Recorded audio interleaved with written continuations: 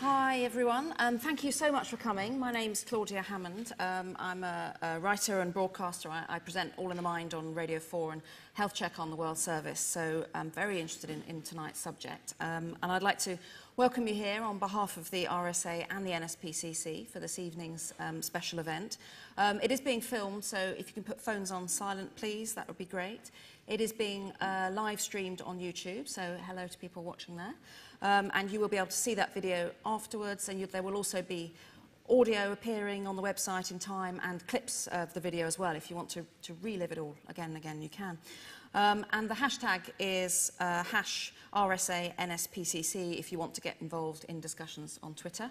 And of course, you can watch the event live right now as well.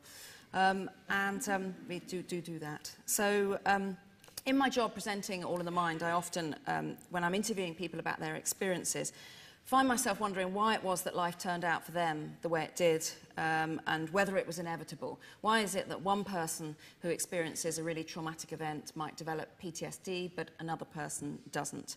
And the nature-nurture debate has, of course, gone on for a long time, and these days most people would agree that it's got to be a bit of both.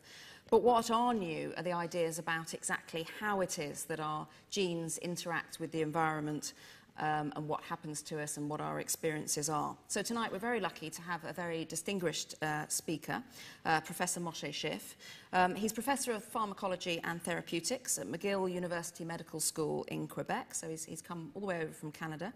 He's co-founder there of the Sackler Institute for Epigenetics and Psychobiology.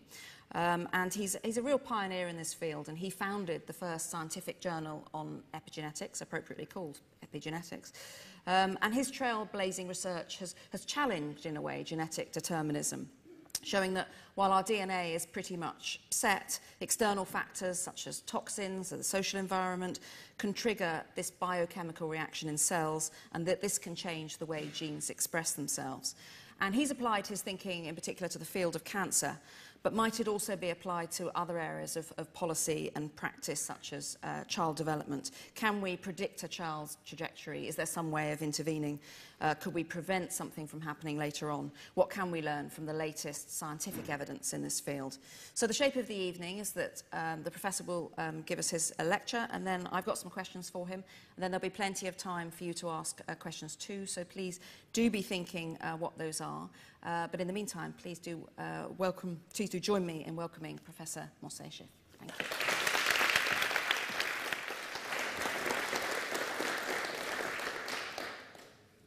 Thank you for this kind introduction, and it's always nice to come back to London, especially in this great room, and talk to you about something that I think is important and is going to change the way we think about ourselves.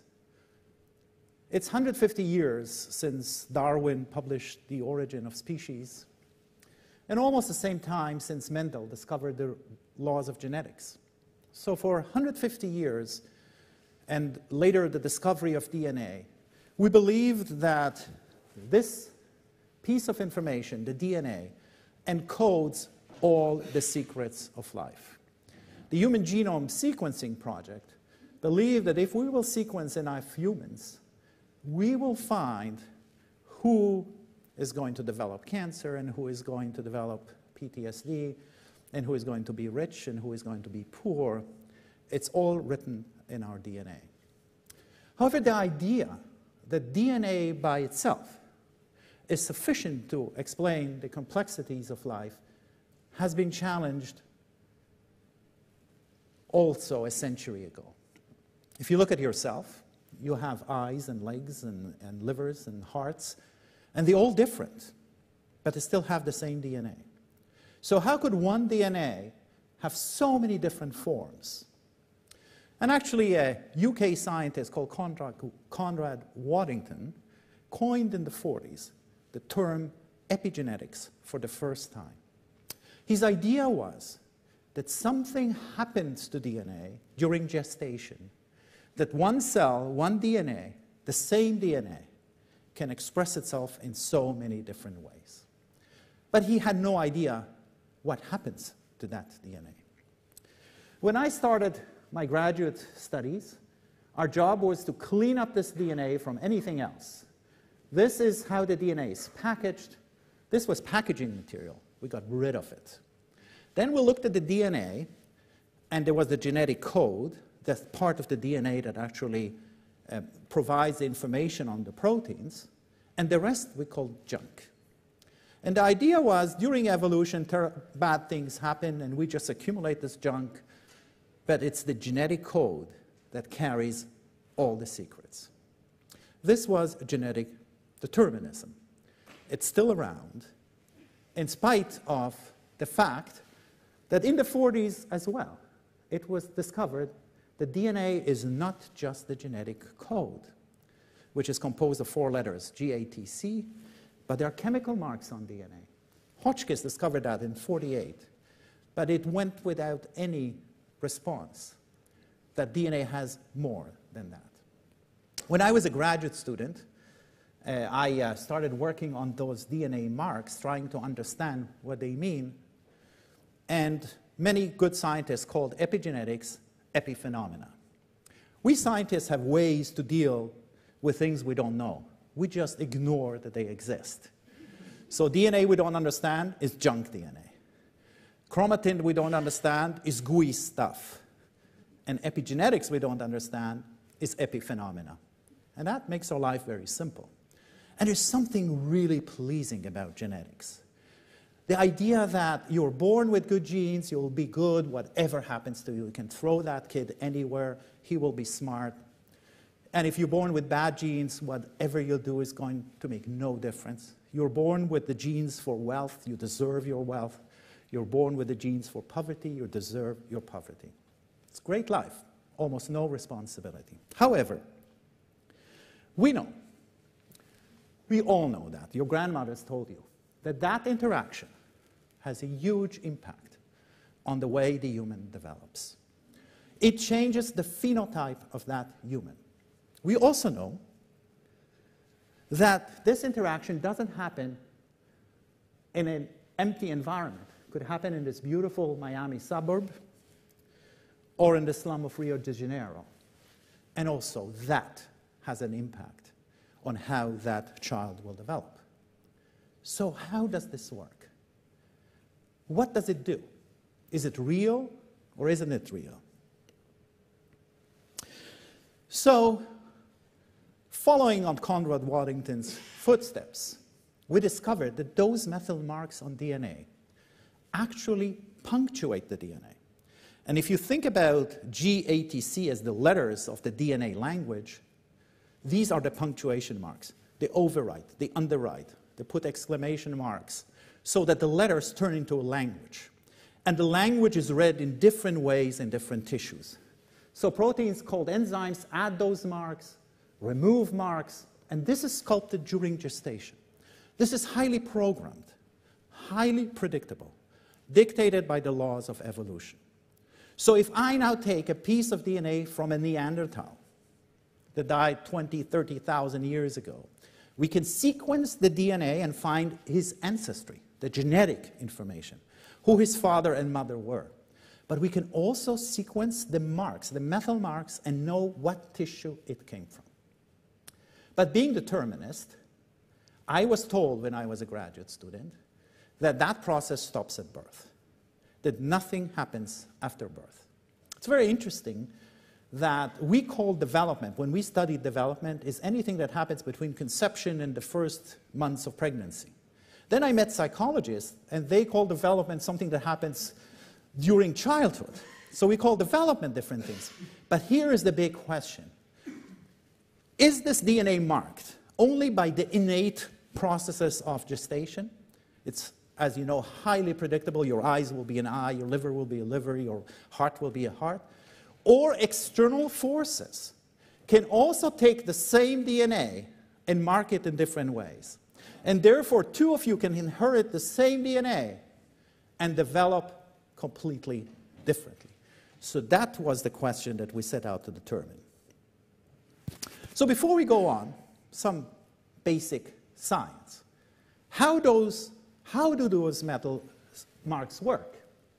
So this is the methyl group. It's added to base called cytosine, one of the 4 letters, in very particular positions in DNA.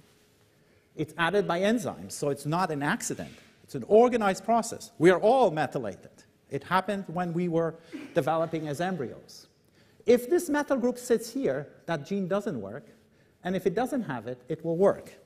And one of the reasons why this works like this is the same gene, but you see these balloons are the methyl marks. When these balloons are present here, where the command for activating a gene is positioned, oops, sorry, just went backwards. Then the machinery that needs to express that gene cannot interact with it, and when these balloons are not present, the machinery can interact with it and activate it.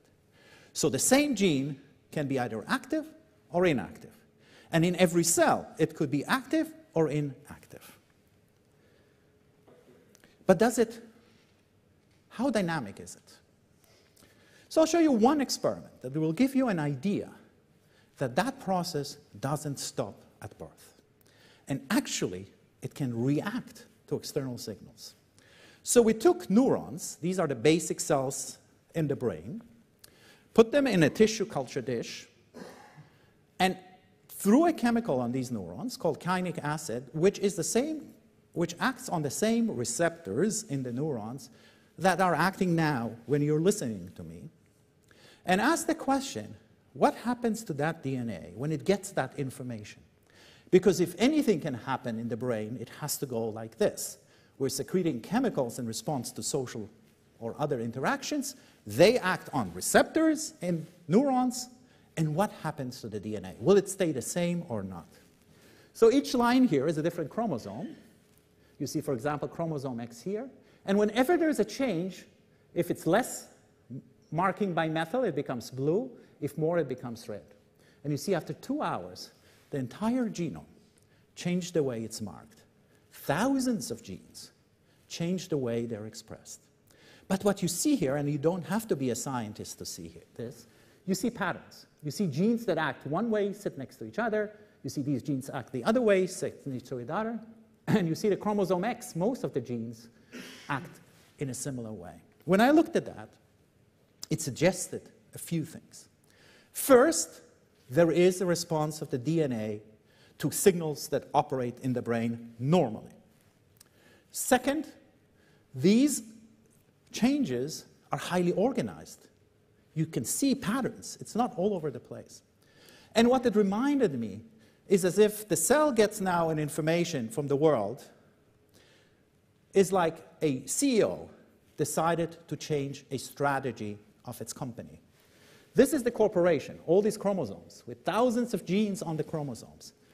Each of these genes is going to change a bit in response to that information. And if this is true, we have to start thinking about genes not as a final state, but as a steady state. Yes, we inherit a certain sequence from our parents, and we cannot do anything about that. And yes, during gestation, that DNA is marked in a highly predictable way. So, for example, if this gene is globin, which is supposed to produce the major protein in a blood cell, it will be not methylated in a cell that will become a blood cell, but methylated in other cells. So you silence it in other cells and not in this. If it's a gene that is supposed to work in the eye, it will look like this in the eye, and it would look like this in other places. However, it's still open for information that can come from the world and change that. Change that and tweak it in a way that can adapt the DNA to that information. And when I started thinking about this, first you think about toxins, then you think about food. Obviously, these things can have huge impact. But what about social interactions? And one thing we forget is the biggest chemical industry in the world is our brain. Our brain produces chemicals all the time. As we sit here, you are producing chemicals, and these chemicals are acting on neurons and on your DNA in your brain. So why not social interactions also acting in the same way? So that changes the whole concept. The gene is not deterministic. It's in some sort of a steady state, owned by you, and by your environment to act upon it in different ways. And if this is true, what does it mean about our genomes? Darwin developed the theory that he called natural selection. So what happens to genes? They change a little bit all the time. The sequence changes from one generation to the other. And then there's an environment challenge. For example, you know Eskimos who live in the north are short, and they have short fingers, so they don't lose heat. When I meet them in Canada, when it's minus 30, I need 2 pairs of gloves. They don't need gloves at all. They were selected to live in a cold weather. So natural selection would say there were millions of people. One guy had this mutation by chance. All the others froze to death. That one guy survived, and that his progeny will have this kind of gene. But what we're saying here, perhaps that process can go in a different way. The cold weather acted on their genomes in a way that now directed the change to respond to that. So that's an evolutionary timescale. It can also act in a transgenerational timescale, where one generation can pass to the next generation information through the germline on the experiences of that generation. For example, examples that are now emerging are traumas of one generation could be passed through the germline to the next generation. Food information. Was it famine? And I need to save every bit of food and turn it into fat? Or was it plenty? And I need to burn all the food. We need different genomes for that. It is a different corporation that has to deal with. Our genomes just don't change fast enough as far as natural selection goes to do that. And it's not a very effective process to kill everybody except the guy who has the right mutation. So, lifelong timescale is what I'm going to talk to you about now. What is the information that the mother in a mammal passes to her offspring that shapes the life of that individual throughout his life? There's life cycle stations. Puberty is an important one. What kind of sexual information do you get? Are you living in a co-ed environment, which means you have to be relaxed with your sexual behavior because there's going to be enough other sex around? Or you're living in an imbalanced environment where sexual aggressiveness is really adaptive, because that's the only way you'll pass your germline to the next generation. So how are these informations passing on? This is a mechanism that can do that. There could be also seasonal timescales. We have a study where we looked at squirrels that hibernate during the winter in Canada. They change their entire genome. A genome that you need to use in the winter is not in the summer. They cannot change the sequence, because for this you need natural selection. But they can change the way the genome is marked. And it could happen at physiological proximal timescale. So essentially, epigenetics provide our fixed genome dynamic potential, the dynamic possibility to react to the world. So let's talk about early life. A child is born to this world to 3 kinds of environment. The bioenvironment, which is all the other species around it. The physical environment, the length of the day. If you're born in Stockholm, your circadian rhythm, the way you make your genes work day and night is totally different than if you're born in Ecuador. The amount of food you're having needs a different DNA. If you don't have food, you better binge. You need to develop the brain to recognize food and binge. If you have a lot of food, you don't need to do that. And then, of course, there is the social environment. Are you going to be born in the slums, in a ghetto, where you have to fight for your life, where being hyper-anxious is really a life-saving property? Or you're born into an upper-class, relaxed neighborhood where being aggressive is not considered social fitness. All of this is fed through early life on the genome, sculpting the genome to fit with that information. This is information that couldn't come about by natural selection. It just changes too fast. And that acts on the phenotype to adapt the child to that world. And actually, the epigenetic processes are not bad. They're good. They were selected by evolution to protect us. But what happened when we mess with this? For example, you can take 4 monkeys and put them in a room. It is exactly like putting 4 humans in a room or 4 mice in a room. You'll get number 1, who is the boss. He will be trim and slim, like a Manhattan executive. Number 4 always overeats and is sexually aggressive. In the jungle, it's life-saving. Because number 4 will never have access to food. So the moment he sees food, he binges on it. He will never have access to sex. The moment he sees an opportunity, he becomes aggressive. Number 1 has everything. Doesn't need to eat. He knows the meal will come. Doesn't need to worry about sex. He knows that will come. He develops a complete phenotype. Highly adaptive. You take those monkeys, bring them to California, put them in a cage.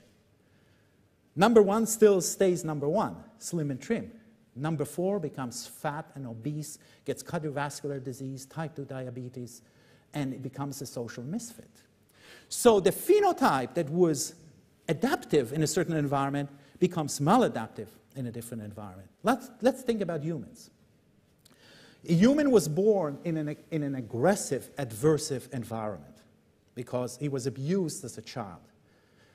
That child interprets it as adversity. Biochemical, bioenvironment, physical environment, and social environment. Whenever it sees food, it needs to binge it. Develops obesity. Why does it develop obesity in America or in the United Kingdom, but didn't develop it before? Because a McDonald's costs $1.99. So the evolutionary signal here is misread. So the signal that tells you to binge, which was highly protective in the environment, the real environment, becomes highly unprotective in the environment that we live in. Being aggressive in a school in the United Kingdom or in the United States is not going to be fitness. Being aggressive in a situation where everybody wants to kill you is fitness. So our idea is that human disease is caused by actually normal adaptive processes that become maladaptive. So the eureka for me to understand that, I was a hardcore molecular biologist. I was interested in cancer, and I investigated DNA methylation in cancer. Cancer is a heart disease where we discovered that DNA methylation plays a very important role. But I was never interested in social stuff. For us, social stuff was the kind of social scientists do, not us hard scientists.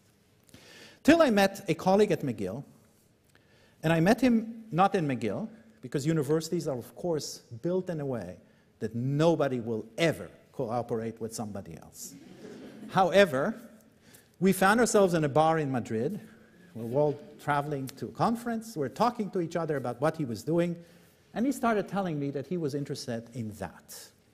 What you're seeing here is maternal care in our evolutionary cousin, a rat. And if you looked at human, it's probably not that different. Humans and rats and monkeys and other animals, other mammals, do maternal care. And what he discovered was that they don't do it the same way. There's a natural distribution. Some do a lot of maternal care, and some do very little, and most do somewhere in between. And then what he did is separated those animals and asked the question, what happens to them later in life? And what he found was that they're totally different. The phenotype was different. He positioned it to the regulation of stress, which is the glucocorticoid receptor. Glucocorticoids are hormones that we secrete when we are stressed, but our body is built in a way that we secrete them when we are stressed, and then we shut them down, so we're not stressed all the time. But these animals that did not receive maternal care were hyper-stressed. They were not able to shut down the stress response, which is very similar to what happens to humans in a similar situation. And we were sitting there in the bar, and in the beginning, believe me, how rats do maternal care was not my primary interest. But after, alcohol, everything becomes your primary interest.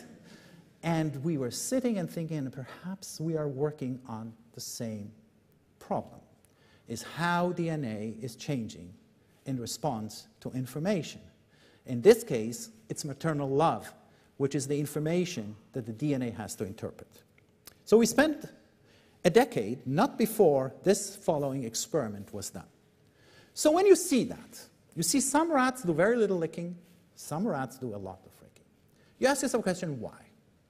So one explanation could be the Darwinian explanation. That rat has a gene that makes her a good mother, and that gene also makes the children, or the offspring, the pups, not stressed. That rat has a gene that makes her a bad mother and makes her offspring stressed.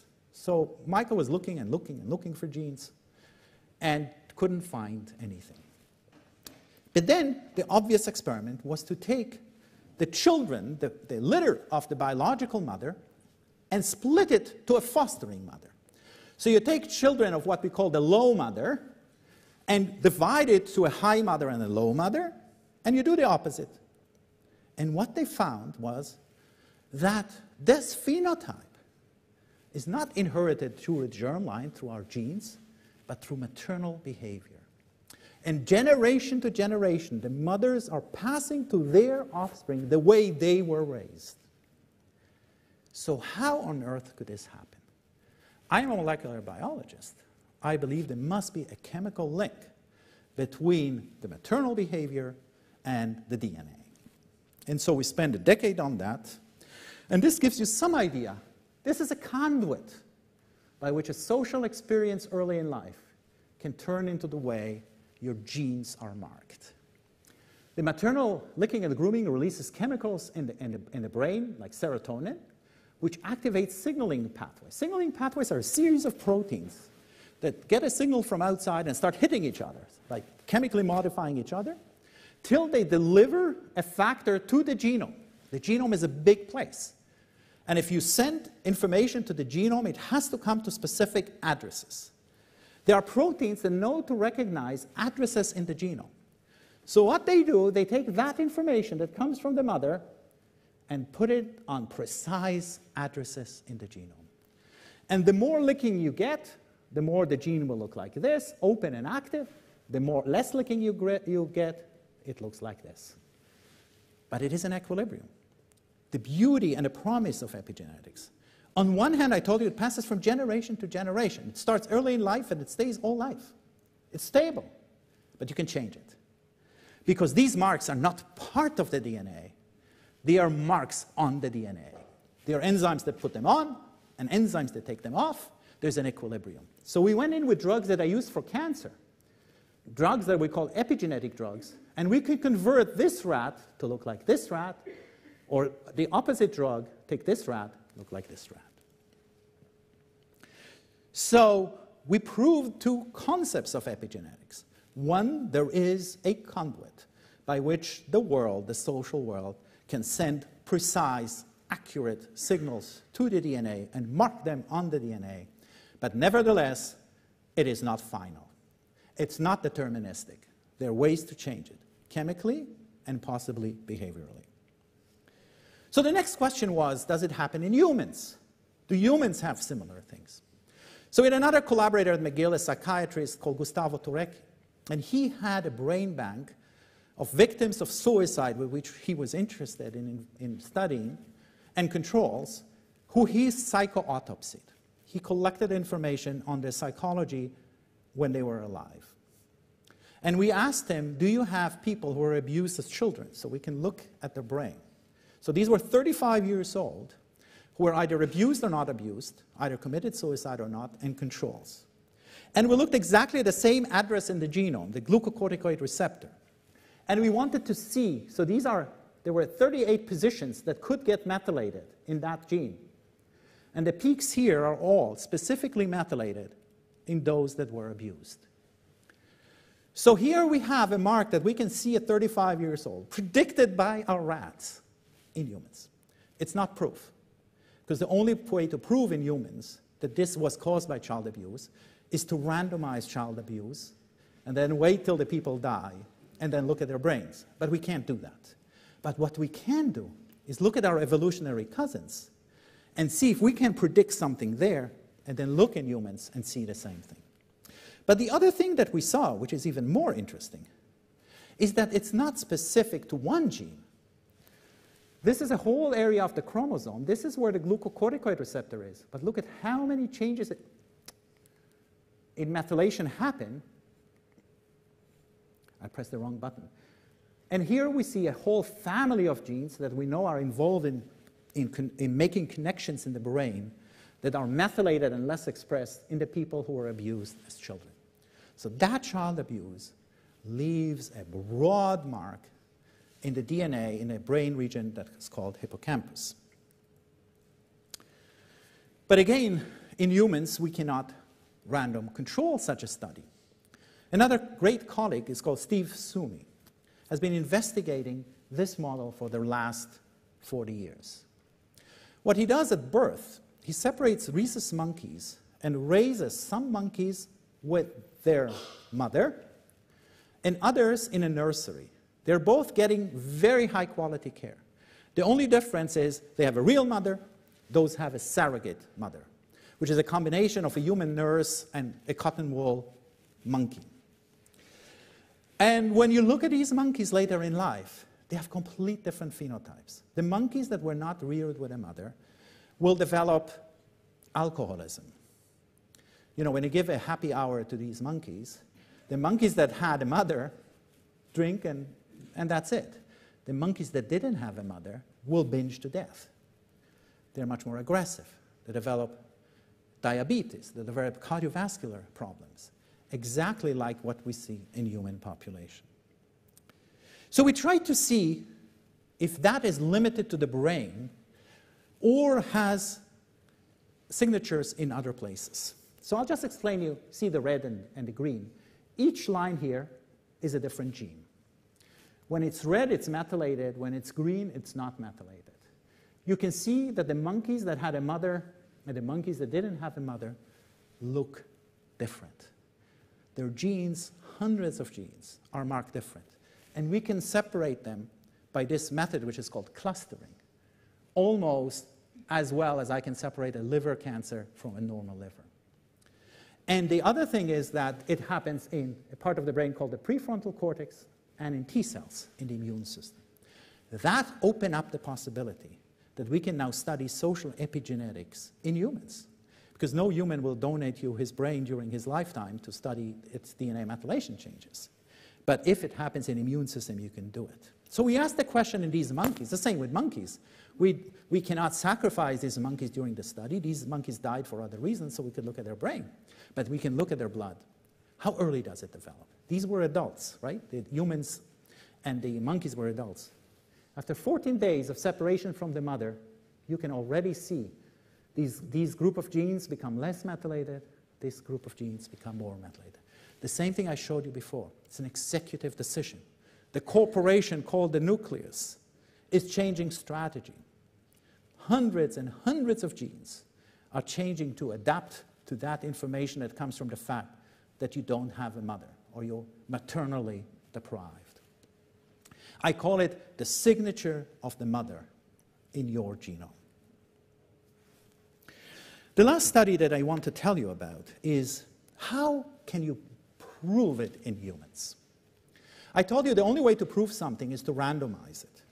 Because as much as I will show DNA methylation differences, let's say we looked at the British Birth Court of 1958, and we looked at people with poverty and people with wealth, and there were differences. But who says if they're not genetics? Certain British still believe that rich people deserve to be rich and poor deserve to be poor because they inherited it. They not only inherited money, they inherited the genes too.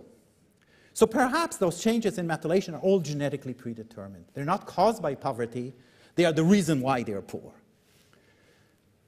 The only way to study it is to look at natural disaster. So what we did is we took an opportunity with another colleague looking at the Quebec ice storm of 1998. Quebec ice storm of 1998 was the worst natural disaster that we had in Canada. And you know we are really a blessed country if this was our worst natural disaster. But it was bad. We didn't have electricity for a long time, and the temperature was -20 to -30, and people had to move to shelters, and it was stress. So Suzanne King followed mothers who were pregnant during that storm and followed their children for 15 years after that.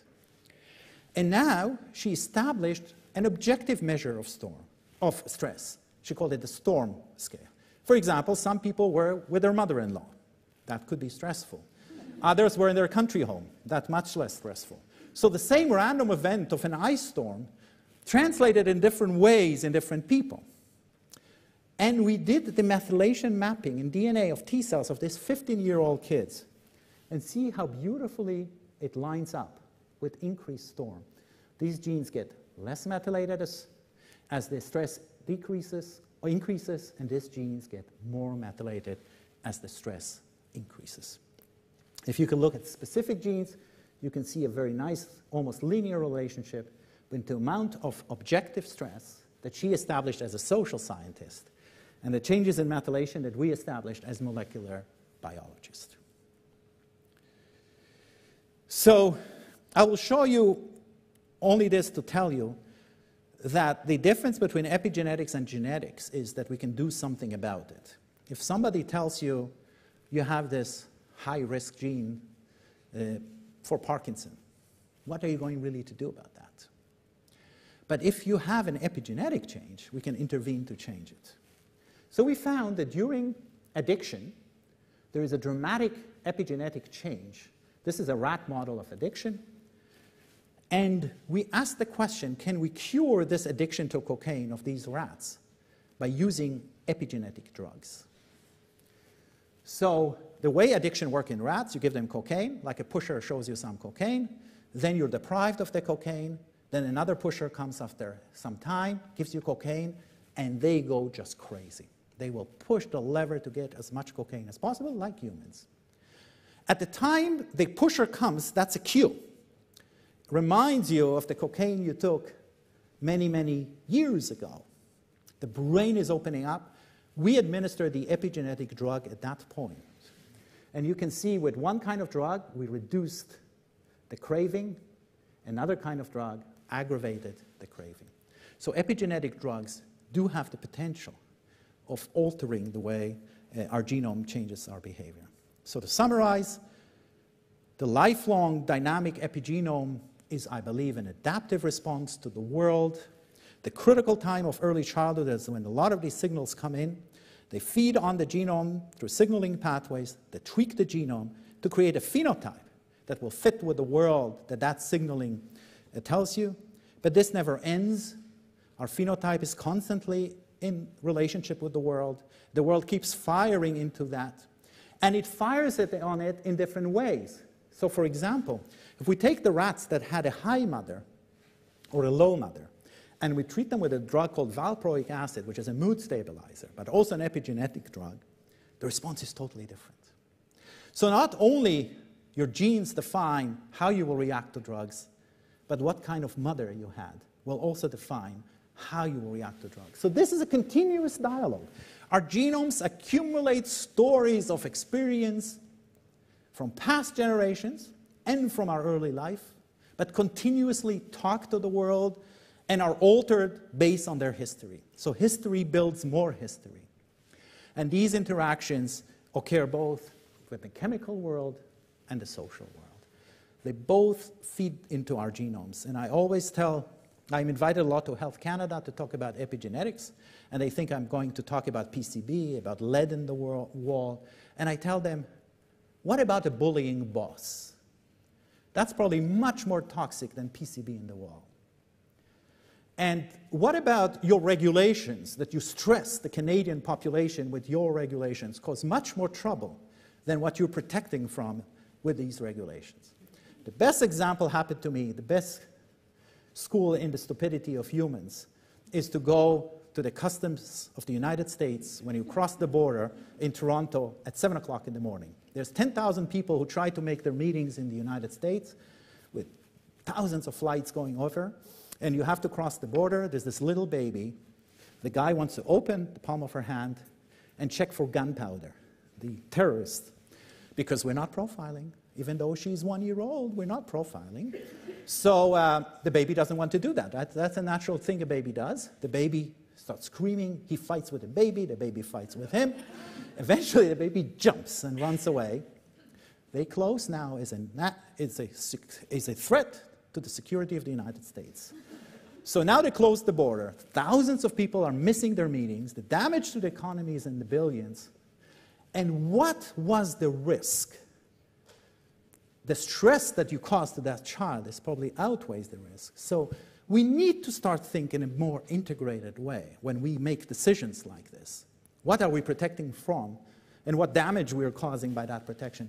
And it has to do with a new Renaissance way of educating our children and ourselves, that the social world and the chemical world are not disconnected, that humans are not brains walking on air like psychiatrists think, or bodies without brains like doctors think, that they are connected.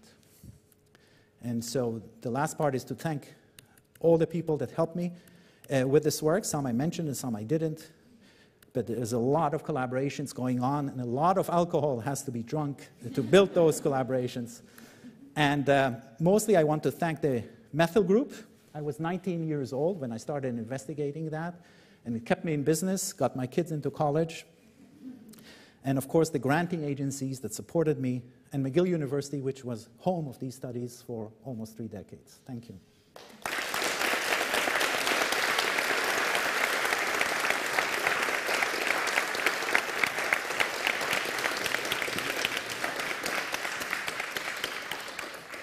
Thank you. That was absolutely fascinating. You've given us lots of food for thought there, and do be thinking what questions you want to ask. But there's some things I want to ask.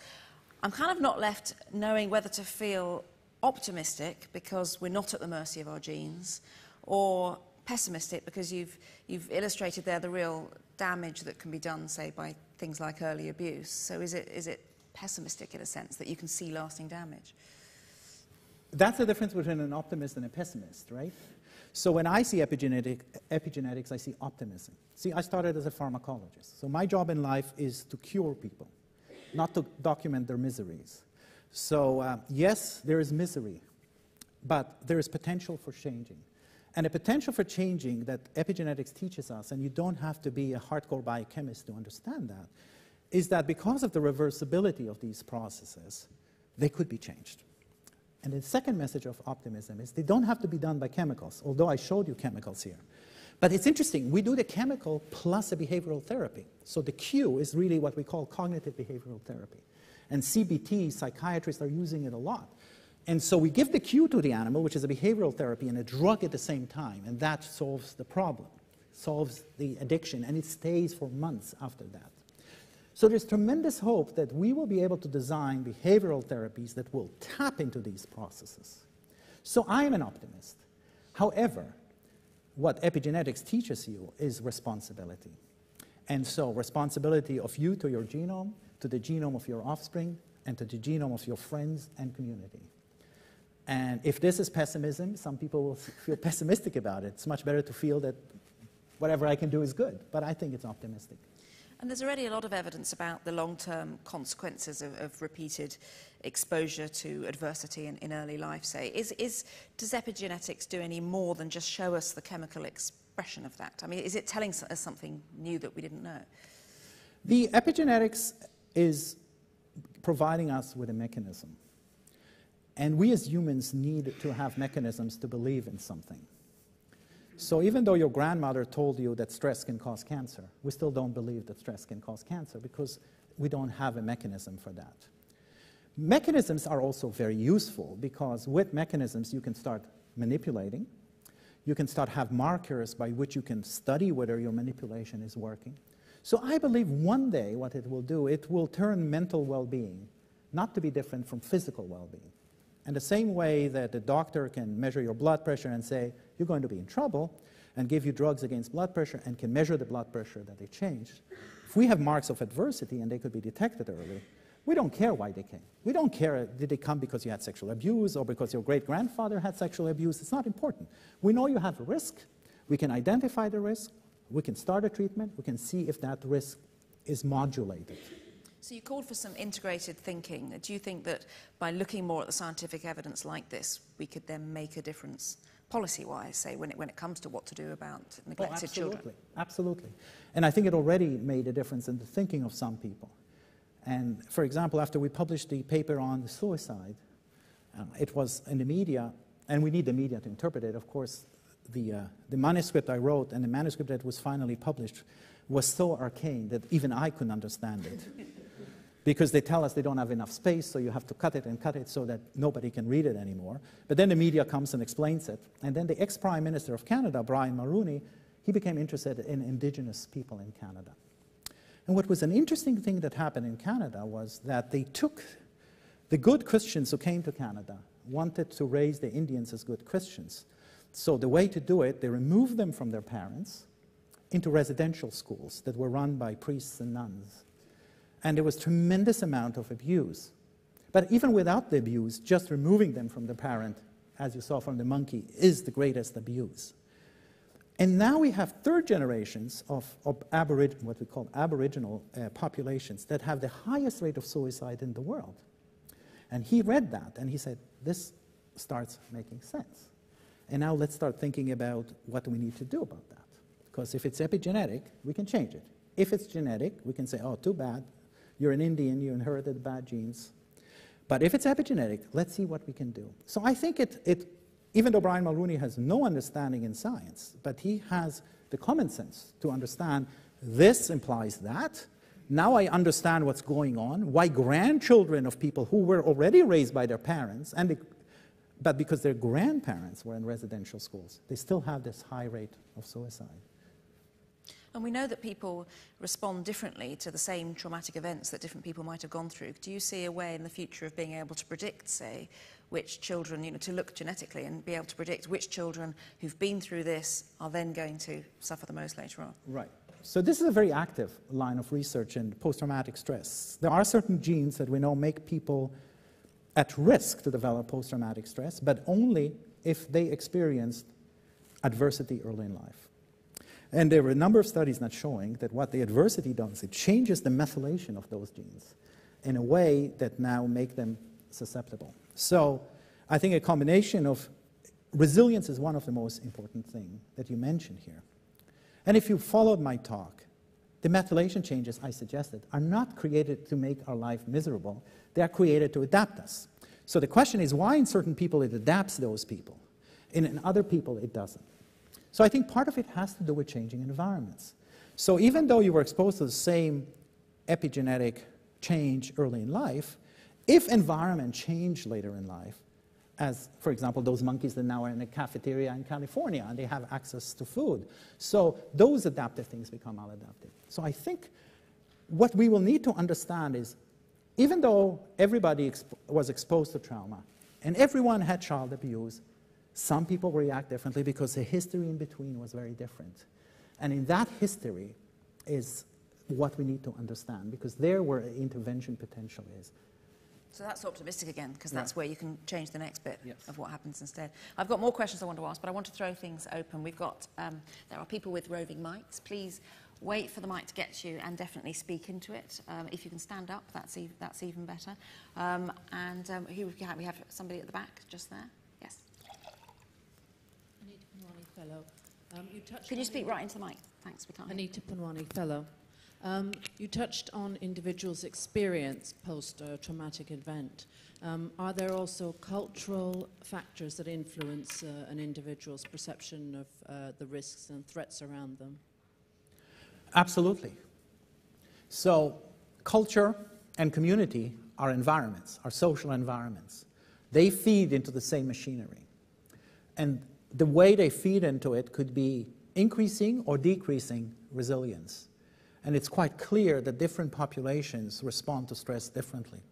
And one thing that amazed me was, I'm interested now in post-traumatic stress, and unfortunately, the United Kingdom, Canada, the United States have been in war for some time, and there's post-traumatic stress in all of these countries, and the armies are trying to deal with this, and there are terrible stories coming out. What surprised me is, why didn't it come out after World War II? We never heard about that. And so I went to Israel because to to do a study there, because there the soldiers draw blood before they go to war, and I think it's the same in the United States and other countries. Then they go to war, and then some develop and some don't develop post-traumatic stress. So if we can do the methylation before they go to war, and after they come back, we can find the differences. And then I expected a rate of post-traumatic stress which is similar to Canada and the United States, and it's much lower. So we talked with a psychiatrist of the army, why does it think so? Why is it much lower in Israel than? And he told me two things. I mean, there's no evidence, but something to think. One thing is the soldiers in Israel are much closer from the battlefield to home. So most soldiers will come home every week for the weekend. So even though they're exposed to the trauma during the week, they are at home with their mothers and fathers and loving siblings during the weekend, which is not true for American soldiers who are separated from their families for months and months, the same with Canadian soldiers. And the second thing is the attitude of society towards the soldiers. So these are therapeutic environments. We create with culture therapeutic environments. Culture is all part of the same kind of mixture by which humans adapt to trouble. And they have a huge impact on the way our epigenomes work. We're not living on our own. Thank you. Any other questions? Yes, there's somebody in the second row just here. Hello, I'm Stephanie Beitzel. I'm an entrepreneur. I'm very interested in the study that you have of separation of children from their mothers. Obviously, it's had a big impact. I'm interested to know what study might have been done of children being separated from their fathers. This has come to my attention recently with a number of friends, same-sex female couples who are having children and choosing to never have the father in the child's life. And I'd just be interested to know what you think the impact would be. Fathers are the underrepresented in research.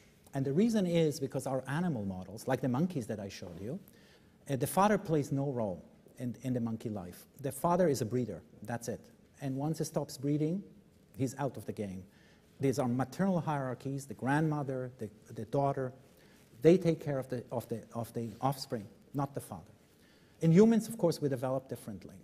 And I think one amazing thing in human evolution is the increasing role of the father in raising the children. So we can see evolution even in our times, how society expects the father to take a more intensive role in taking care of the children. And people are starting to study that, but it's very poorly studied. We are very maternal and biased in looking at it, just because of the models that we have from the mammal world. Any other questions? Yes, there's somebody over here on the right.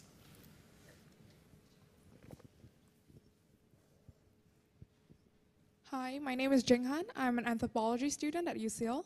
And I was just wondering, how do you think epigenetics would relate to the discussion on surrogate mothers? Because a lot of DNA methylation should be in the womb, wouldn't it? And wouldn't the risk be sort of like underplayed? Because if you give it to a surrogate mother, the whole process and the whole prospect of giving away the child, that should induce a lot of stress, wouldn't it? Yes. Of course, surrogacy is a really exciting question. So if you look at the genetic point of view, it shouldn't make a difference, because it's the gene of the father and mother, and it just passed through a surrogate. And that's how geneticists will say. However, if you look at epigenetics, pregnancy is a very critical time. We now can see in cord blood, so these are babies just born, methylation signatures of their maternal stress, and of the food that the mother ate, of the life the mother lived, the surrogate mother. So I would say that kid is a hybrid of the genetic Darwinian ancestry and the epigenetic ancestry that he gets from the surrogate market. And there's a very interesting question about citizenship, about religion. For example, in Judaism, there's a question, Judaism is defined by the mother. Who is the mother? Is it the genetic mother who gave the eggs, or is it the surrogate mother? And actually, most rabbis will say it's the surrogate mother. We don't ask genetic questions when we define religion. It's an epigenetic phenomenon. That's why people can convert. They change their epigenetic environment, and now they become members of a new religion. The United States is an epigenetic nation, right? People came from many, many different ethnic backgrounds, but now you look at them, you know who is an American. You immediately can recognize an American. And it doesn't make a difference if he's black, if he's Oriental, if he's white, if he's from German origin, British origin, you know he's an American. He's not any more British, he's not any more German. It's an epigenetic change. And I think we will start to realize that, and you know, there's issues of inheritance, of law that are involved with this question. Do you think in the future, as more and more is learnt about what's happening in the time when the baby is in the womb, do you think in the future we'll see more demands from society on what women can do in that time and almost restrictions? So generally, I think we should not have more restrictions because I think they add stress. But I think what we need is to have a narrative that the women can follow. Societies develop narratives, right? And narratives are all encompassing, right? They tell you who you are, where you come from, who your family is, what are you supposed to do. And I think part of the narrative is how women are treated during pregnancy. And different communities have different narratives for how to treat. What we'll develop is a narrative rather than restrictions.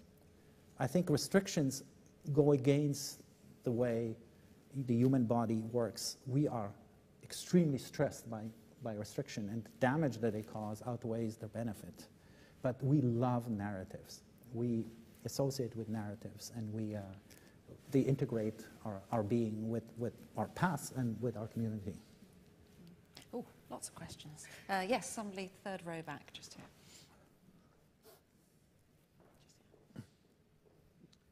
Thanks. Name Sajid Khan. A lot of food for thought there. But one thing which just I thought I'd put in front of you is the fact for women or mothers with this mitochondria, which is, I mean, when I qualified in 1956, I graduated, mitochondria, nobody knew what it was all about. And now it's the powerhouse of the, especially female side. Right. You mentioned about the Jewish connection. Right. Thanks. So mitochondrial DNA is interesting. We only inherit it from our mothers. So by looking at your mitochondrial DNA, you can really find your female ancestor. And, you know, of course, the mitochondrial DNA changes just with time, but you can, with good genetics, find out who your ancestor is, which again stresses that the contribution of father and mother, even at that level, are not the same. But a good anecdote is, you know, Jews claim that they go by their mother. So they looked at mitochondrial DNA of Jews to find out if they have common ancestry.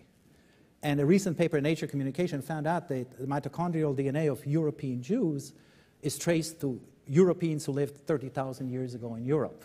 So here goes the narrative. But the narrative is still okay. And because narratives are just narratives. They don't have to be truthful. They can have a huge impact by being a lie. And so, you know, when we develop narratives of how society deals with women, with pregnant women, with mothers, the narrative itself has huge power to change the way our genes are expressed, and therefore they become the truth just because of the power that they have. Any more questions? Yes, somebody at the back in the corner there. Neil Allen, this is, it might be a bit oblique to this, but has the work that you've done or your colleagues done thrown any light on things like ASD, ADHD, dyslexia, anything, those sorts of conditions that, you know, obviously have some effect? So, obviously you touch on really important questions that we don't have an answer to, but I know my colleagues are interested in. So I never looked at dyslexia, but I was invited to talk in dyslexia workshops, and so what we're doing in, you know, let's say in abuse is translated by researchers in dyslexia to dyslexia. And ADHD is a really interesting one. I just heard a talk about the impact of media on the increasing rate of ADHD in our children. And this researcher took mice and exposed them to a Sesame Street mouse version, and they became hyperactive. But when he exposed them to Mr. Rogers' Neighborhood, I don't know if you have this in the UK, it's a kind of a more calm version of Sesame Street is the super ADHD kind of way of training your kids. These mice were calm. And if you look at the brains of children who were exposed to high-power changing media, the brains are different. The anatomy of the brain is different because they now adapt to this world, a boom, boom, boom world, and they develop a boom, boom, boom personality, which is adaptive to a boom, boom, boom world, right? But is that the narrative you want to train them into? So I stopped. My grandchildren don't see Sesame Street anymore. We try to find all the old videos of Mr. Rogers' Neighborhood to expose them to. Yes, there's somebody just there in the back. Thank you, Martin Lianestis. I'm professor at UCL, not of genetics or microbiology. I have a question about timescale. I mean, we know in terms of evolution, in terms of Cavalli's Forza's word, how long it takes for races to develop characteristics. What you were talking about shows an immediacy. So if I'm told off by my father, it just stays with me, does it? Yes. So it's a very good question. And a big difference between natural selection, which is, you know, Darwin's evolution, and what I'm trying to tell you today is time scale. First, it offers a faster way for evolution. And, you know, evolutionaries have struggled, even Darwin himself, with periods that he felt that evolution moved too fast for just a regular natural selection to be at work. And they might explain that. These processes are not only immediate, they're organized, right? So natural selection works randomly. Your genes mutate randomly, and there's some force that selects for it, whereas these are processes that react. So there was a very interesting paper published recently, and I know the BBC had a story on it, about transmitting fear from odor, from a smell, across 3 generations of mice through the germline. So a mouse is conditioned to be afraid of a certain smell because it comes together with an electric shock. The grandchildren of that mouse, when they recognize that smell, they will startle. So we always thought that odor sensitivity is selected by natural selection, right? For example, mice are very afraid of fox urine because foxes eat mice, and so they smell the urine, they run away, and that was survival. So natural selection selected for mice to recognize fox urine. Now we see that it can happen through this process. And I think it has implications on, you know, domestication of animals. You know, we can domesticate foxes to become dogs or wolves to become dogs, and we can turn dogs to become wolves. And is this all natural selection? Domestication goes very fast in mice. You can domesticate a mice and back into the wild. And they develop complete different phenotypes, complete different looks when they're in the wild. So I think epigenetics will provide a lot of answers to open questions in evolutionary theory that still geneticists have a hard time understanding because they're fixated on, you know, natural selection and random mutations. Yes, there's somebody at the back just there, and then we'll go over there.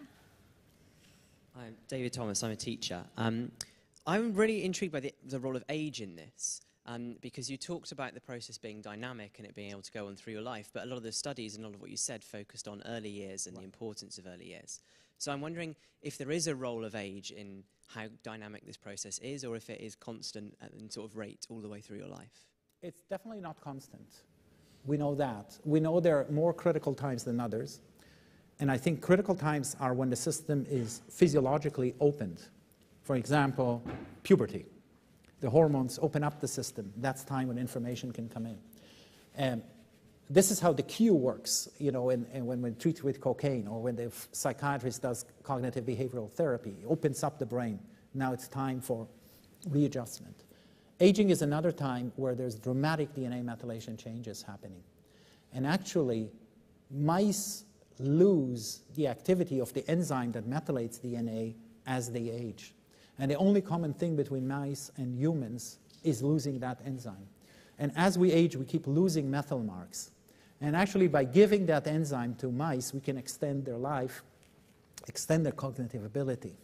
And there are some nutritional supplements that one can play with that I'm trying to play now with Alzheimer's cases that you can. So we see that aging is a very critical time for these processes, and I believe we're starting to understand that aging might be driven by those changes. There was, yes, third row just here. Hi, I'm Alexandra Fleming. I'm an editor for a scientific journal. I've got a molecular question. Now, methylation marks, that's sort of quite a simple mark, methyl group or no methyl group, and a handful of methylases are known, a handful of demethylases, and a couple of drugs that kind of work. But where does the specificity come in terms of creating these like incredibly sophisticated landscapes of methylation and demethylation, and how close are we in creating drugs that can influence them in a directed way? Right, so the specificity comes, I think, based on the study that we showed in the beginning with the maternal care. There's a transcription factor. A transcription factor is a protein that is a postman.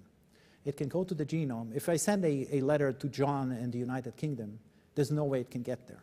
And that's your question, how does I want to change John in the United Kingdom? But if I say John who lives on this street, Oxford Street 36, and the zip code is that, the postman knows how to read that address and get the letter to John.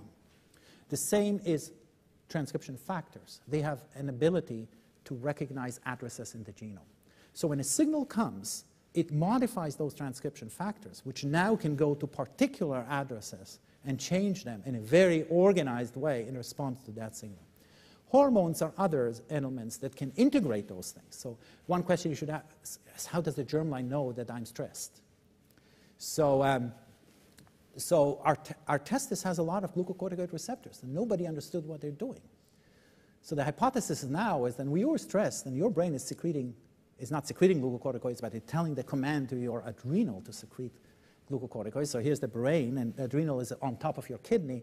It secretes those glucocorticoids. They can go to the sperm, and now they act on receptors. These receptors have addresses in the genome. So we can start thinking, although it's completely enigmatic at this stage, but there are some rational ways of explaining how this could happen. But now you ask another question is, if this is so complicated and so sophisticated, how on earth will we be able to change that? And it's amazing that we are able to change it, and in quite an organized way. But I think the organization comes by opening up the system at specific times. So the idea that we have with mental health is to combine it with cognitive therapy. And what cognitive therapy does, it opens the pathways in the brain that are involved in this particular disorder. And at that time, the drugs will be highly selective to those pathways that are open. And so both in cancer therapy and they do have non-specific effects, but they do have remarkable specific effects that change things in a way you want if you direct them at the right time. So there are two answers. One is, yes, maybe one day we'll have drugs that will hit the pathways that coordinate that. But another one is perhaps the challenge of the doctors, and doctors got very good with it, for example, in cancer therapy, is not so much in changing the drug, but is in changing the way the drug is administered. By dosing and scheduling, you can actually gain a lot of specificity. And I think in mental health, it will be dosing, scheduling, and cueing. And that's the power of the brain, because the brain could be opened up by behavioral therapy. So could you see a time when we could have specific drugs developed in order to try to counteract some of the specific consequences of, say, early abuse, rather than drugs that are trying to then deal with mental health problems, which might sometimes result in some people? Right. So I think that we will have to... I don't think it will be easy. I think it will be much easier to learn how to work with general drugs than to develop particular drugs, because we don't really know, and probably will never know exactly what genes we need to affect, but we know that machinery is involved. So I think a lot of the game of a good physician is actually learning how to do that. And again, survival in cancer has improved a lot, not by new drugs. There are very few new drugs, but mostly by doctors learning how to work with the old drugs. They're doing an amazing job in it. We've got time for one more question. There was somebody over here, yes, on the right. Yes. Hello. I just wanted to ask about the nature of the implications, because you seem to have mostly focused on sort of top-down interventions for individuals. It seemed to me, listening to the talk, that the main thing seemed to be that society has to be much more equal, and these are almost inevitable consequences of societal problems, and focusing on individuals is almost focusing on the symptoms rather than the cause. I agree with what you've said now, that, because we have to look at humans as integrated with with society, and therefore intervention at the societal level could be either harmful or positive in a big way. But we have to also understand the limitations of biology. So for example, if inequality creates a lot of those problems that we see, can we really solve inequality? I was asked this question a few times by journalists. And there, of course, the true communists believe that they can solve inequality. But I think the experience of communism has told us that you solve one inequality to create another inequality. And when you look at animals, at the way animals are structured, inevitably, you put 5 fish in a tank, there will be hierarchies formed. There will be dominant structures formed. Inequality is built in our evolutionary story. And I believe it's adaptive. It's to protect us, because we need a leader sometimes. So this natural tendency to develop classes, to develop leadership versus, followers, is spread out in evolution. So the question is, how do we take biology seriously and tap into this basic biological possibility? I am a communist by nature, but I was hit many times. The first time when I was a young professor, I was teaching my medical students, and the first question they ask is, what will be in the exam? And I told them that when your patient comes to you and you kill him because you forgot something that I told you, you will not tell him it wasn't in the exam. So you have to know everything. The second thing I told them, everybody now gets 100, and let's start learning, really. Because I always thought that giving people grades for becoming a doctor, why does a doctor care if he got 100 or 80? He has to be a doctor. He has to treat people. So he has to be obsessed all day trying to learn to do his job. But it was a total failure. The students complained. Why did we all get 100? Because I'm so much better than he is. And we got the same mark. And so I realized that there is a certain level of inequality that is fundamental. But I believe, having said that, I'm not pessimistic. We know that we can have more or less inequality. For example, if you compare Cuba to the United Kingdom, inequality in the United Kingdom is much bigger than it is in Cuba. And if you look at health in Cuba, in spite of their poverty, they're doing extremely well. Because they do have a gradient. There are leaders of the Communist Party that are doing better than the average, Cuban. But the gradient is different. So the challenge in life is not to ignore biology because of ideology. And to be respectful to biology, but at the same time, by understanding it, moving human evolution, by creating narratives that can allow us to tap into biology in a way that is going the way we think we deserve to go to. We are running out of time now, so we will have to leave it there, but that's been absolutely fascinating. We've covered a huge range of subjects, it seems, and this seems to definitely be an area to watch. But thank you very much to the NSPCC for arranging this tonight. But please join me in thanking very much Moshe Szyf. That was brilliant. Thank you.